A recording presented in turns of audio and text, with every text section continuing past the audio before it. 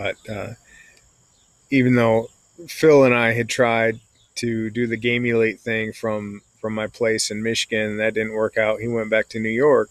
He did stay a part of the project, and uh, we ended up taking it to some pretty cool places. Technically, we worked with some friends of ours who designed some databases so that we didn't have to manually update everything when we wrote our reviews. We could just enter them into some boxes and hit submit basically, and it would upload the reviews.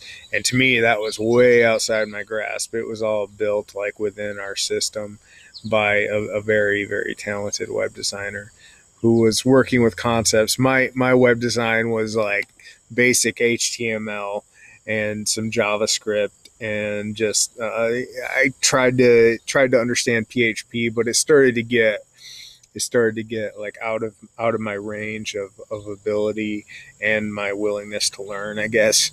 But between Phil and the other people, the website was technically very advanced and it looked very good.